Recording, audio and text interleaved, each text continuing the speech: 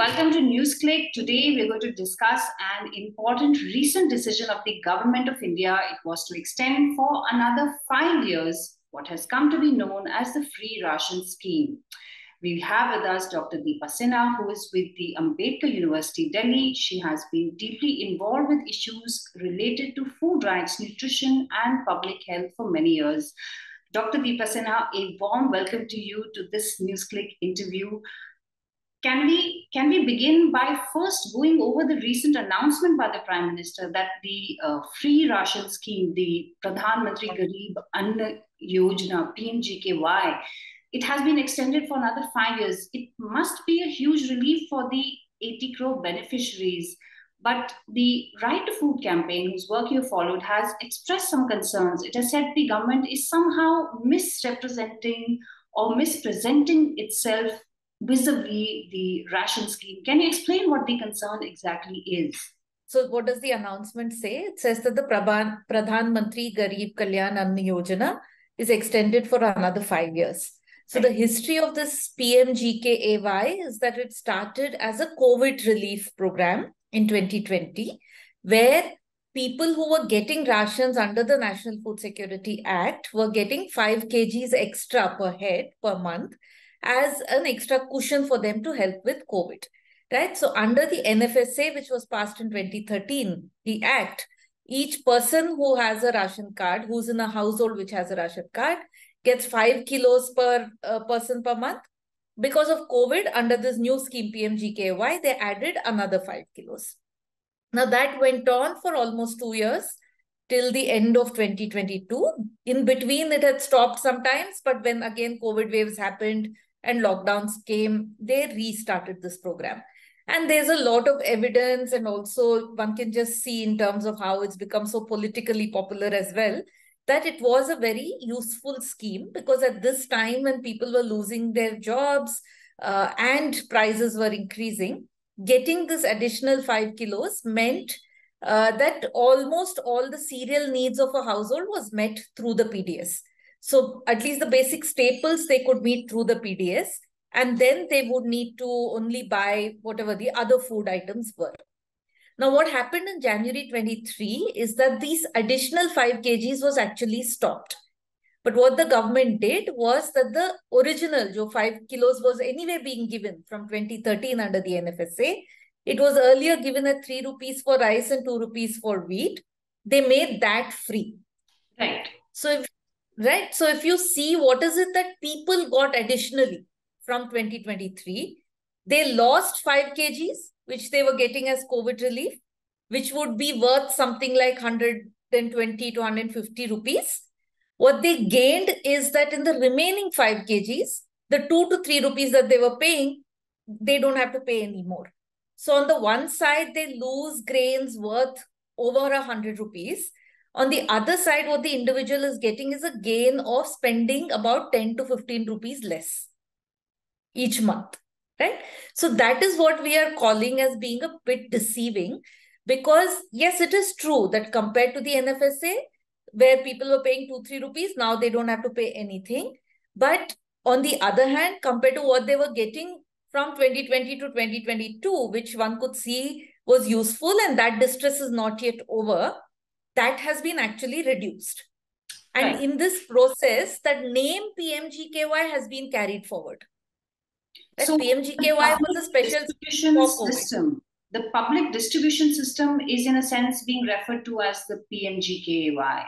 Basically, the public distribution system under the National Food Security Act is now being referred to as the PMGKY, with one very small change, which is that where people were paying 2 rupees for a kilo of wheat, now they don't pay that 2 rupees. But that's all. That is the change. So why isn't that a very significant change? Why do you call it a very small change? I mean, if you look at it from the point of view of an individual family, then the change is, like I'm saying, it's 10 rupees per person that they are saving.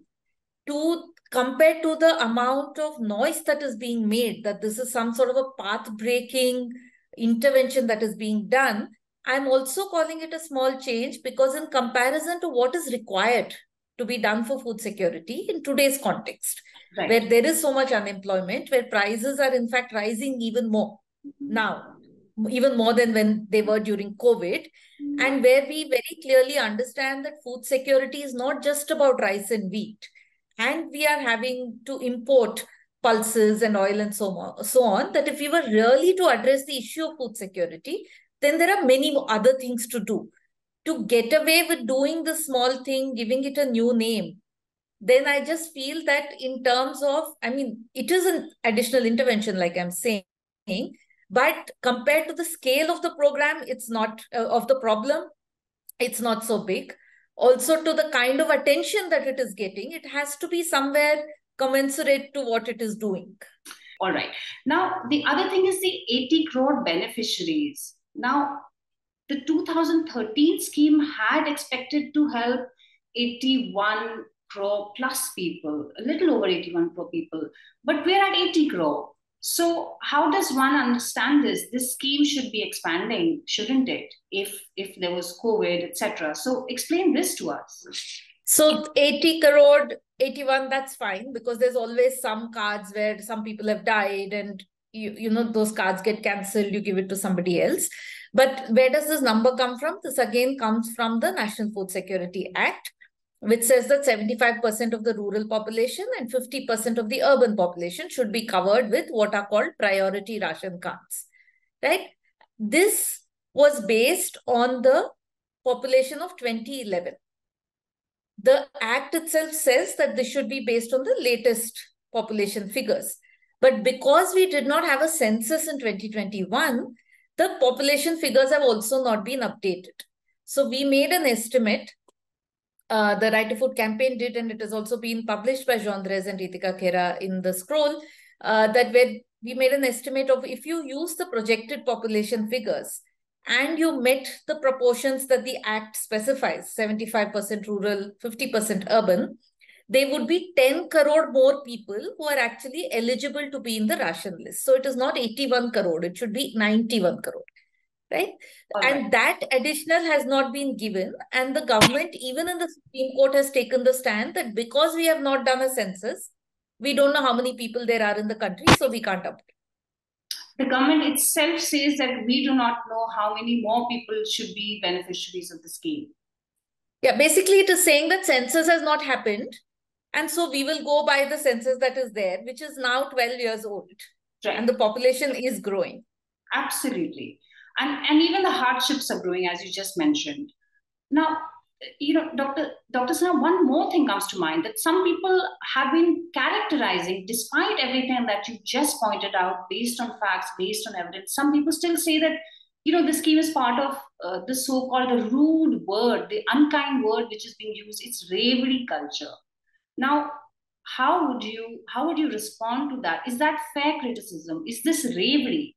See, like I've said, even when this whole ravery debate was in fact provoked by the Prime Minister himself, I think the use of the word ravery itself is not correct in relation to anything that the state is giving, because it has a, like you said, it is not a respectful word.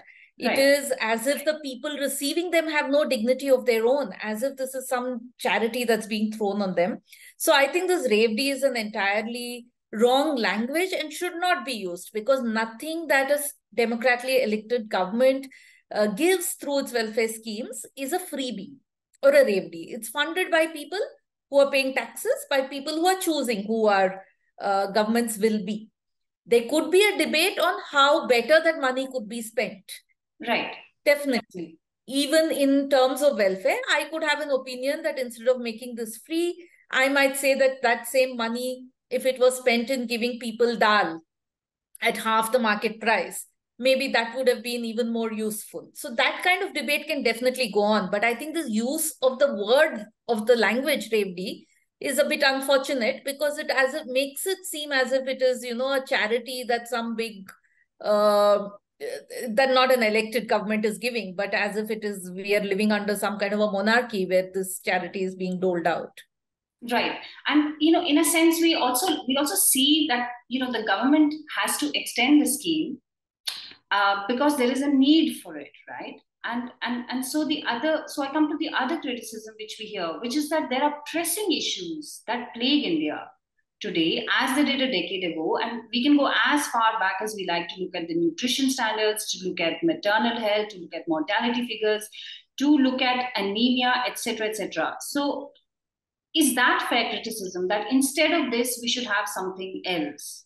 No, so that's what I said. So one could discuss what is the best, but at the same time, that hunger and food security continue to be an issue in India, there is no doubt. And one must understand that why would a prime minister do it? Why are people responding so well to this scheme? Because clearly it is filling a need. It is filling a gap. Why is a person losing almost a whole day's wages to stand in a queue to get this grain, which is often not of very good quality either? It is because every rupee that they can save and on something like food is something they need currently. Because like we've been saying, paid employment has been really not being created as much. There is a shortage and food is the basic necessity. This is something that has to be available with some stability. You can't say, like say it's a motorcycle or it is something else. You can say, okay, I'll buy it when I have money. But with food, you can't do that. You have to feed your children. You have to feed yourself to even keep working. So that was the whole understanding behind having a scheme like PDS and having the NFSA, that at least the basic staples will be available. And currently, definitely post-COVID, the recovery has still not fully happened. And so there is a need. I'm just saying that there is a need for much more support, in fact, not just rice and wheat, but we need to do other things as well. Right. So can you then place India in a broad context in terms of nutrition security? Where are we right now? Why is it that you and many others say that vegetables, dal, oil, even salt should be given, as some states often do? Why is it so essential? Why should it be something that is sort of guaranteed to people, at least for the next 5 years? So firstly, like I said, there is hunger and food insecurity. Second, like we know all these various figures that we have on the extent of malnutrition, like say stunting among children, wasting among children, anemia amongst women, all these figures are quite high. India ranks quite poorly in all of these. It is true that in some of these indicators like stunting, it's not just the food that you eat, but the disease environment, health services, all of this contribute. At the same time, what we also know from whatever little data is available is that the food that people eat in India is not what one would consider a healthy diet. So they might not be hunger where people are sleeping on an empty stomach every night. That might have come down. But in terms of what is the nutritious content of the food that people are eating, you see that a lot of the data shows that it's heavily cereal-based diets with not enough protein, not enough micronutrients coming from food. Where does that come from? It comes from basic things like dal, milk, eggs, meat for people who eat it, vegetables, fruits, and so on. Just one more figure I'll share with you, that over 70% in India, and this is a high figure even in the other South Asian countries, cannot afford a healthy diet according to the FAO. They look at the prices of the foods locally and they look at what are the wages of people, and they're saying 70% cannot afford a healthy thali that the Indian Council of Medical Research says that Indian people should eat to remain healthy. So that basically means that we need to start thinking about dietary diversity and getting all these other things into people's plates.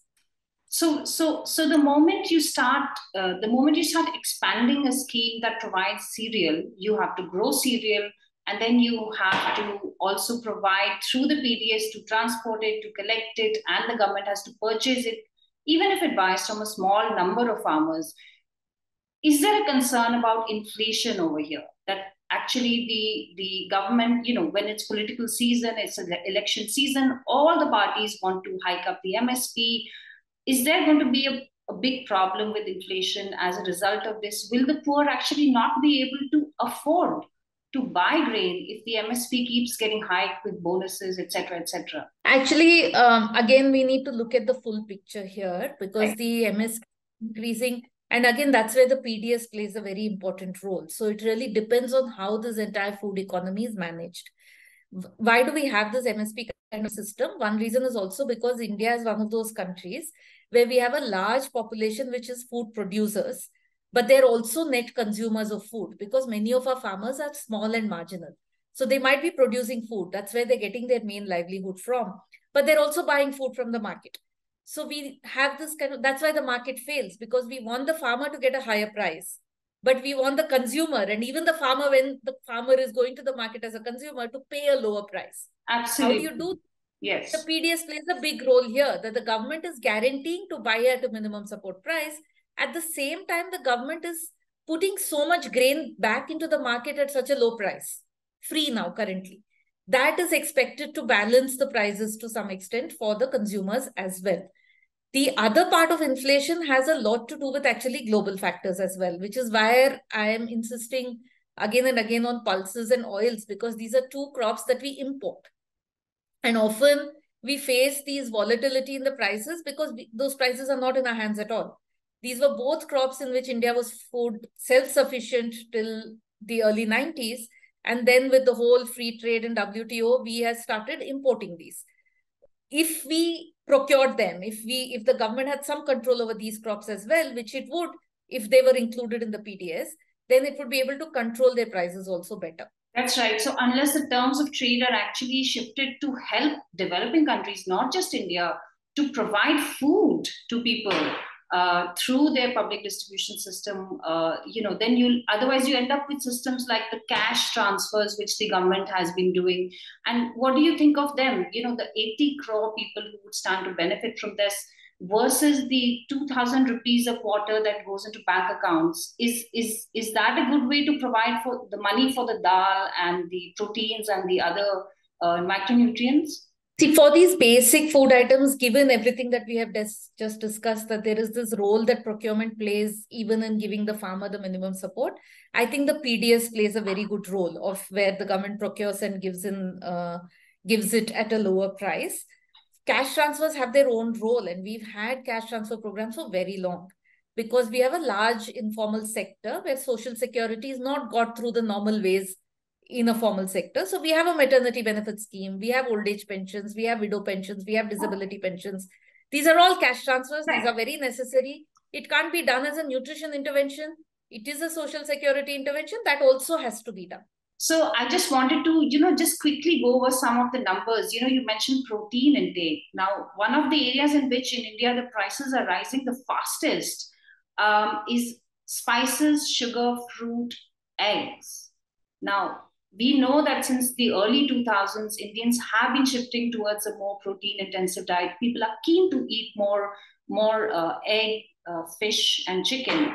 And reducing that actually at the cost. Now, if the prices of these higher end proteins goes up, and the lower end proteins which were more accessible become less accessible, but the only thing the government is giving you is cereal, what happens then? What is the impact of this on health? Exactly what you're saying. That see, to have a nutritious meal, to give the body adequate nutrition and to keep yourself away from disease and so on, you need to eat. I mean, we learned this from class 1, right? That a balanced diet has to be consumed. And we know that people are not eating what you call the high-end diets, not because they don't want to, but because they cannot afford to. Post-COVID, we did these hunger watch surveys with the Right to Food campaign, where a lot of people told us that because of the reduced incomes, these were the things that they stopped eating. They stopped eating eggs, they stopped eating milk and so on, because it was just not, stopped drinking milk and so on, because it was not affordable. Even here, I think at least we should begin with the group which is most susceptible to undernutrition and most vulnerable, which is the young children and the pregnant women. Because again, we have programs like midday meal, ICDS and so on. So if we included just an egg a day in these programs, once again, it could play the same role, right? That you're encouraging local poultries. If the government is buying for all the children, then it could be like a livelihood scheme as well for some people locally, which would mostly be women. And then you can also improve the intake through these schemes. Right. So to basically broadly sum up what you said, you welcome the fact that the scheme has been extended to provide cereals through the PDS, even if the government is calling it PMGKAY, Pradhan Mantri Garib Kalyan Yojana, which is incorrect. But still, you think people will broadly really welcome having access to this free food grain but a lot more needs to be done if you want to ensure not just security from hunger, but to protect people from the travails of not having enough money to buy healthy, nutritious meals. Absolutely. So that's what I'm saying, that given in desperate situation, any little that is done, people will definitely welcome. But if you actually take a slightly longer term perspective and see what needs to be done to also improve food security and nutrition, then we would look at food not just as rice and wheat. We would look at it in terms of everything that people need to eat. So one part of it would be what the government gives through the public programs. There would be many other things to be done. Reforms in agriculture, increasing productivity, how to reduce prices, storage, all kinds of questions will automatically come up if we ask the right questions. Great. As also the final thing, that the number of beneficiaries also needs to expand quite significantly, as you said early on. Yes, yes. The population figures have to be updated, especially in urban areas. Again, throughout COVID, we saw there were so many people left out. So that is something that is urgent, and we can't keep waiting for the census, which we don't know when it will happen. It will be good if it happens soon, but we have projected population figures. We should just use that and update them. Great. Thank you so much for joining us. Thank you very much for your time. Hope to see you again. And thank you to everybody. Thank you. Thank you to everybody Thanks, for watching this interview. Thanks. Bye-bye.